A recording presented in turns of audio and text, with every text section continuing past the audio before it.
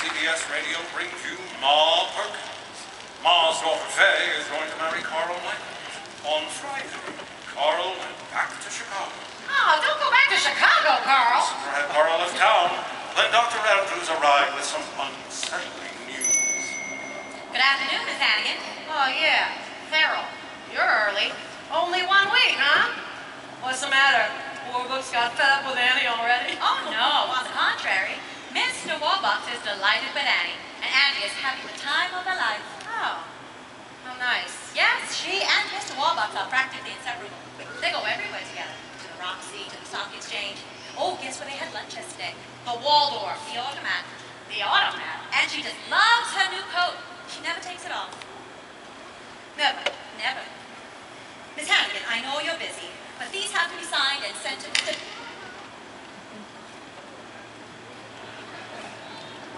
That's mine. Signed and sent to Mr. Donatelli at the Lord Wolford's no later than 10 o'clock tomorrow morning. What for? Because Mr. Warbucks is so taken with Annie that... Guess what? What? He wants to adopt her.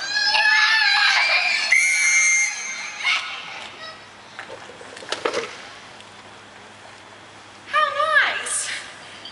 How wonderful. Now let me get this wonderful news straight.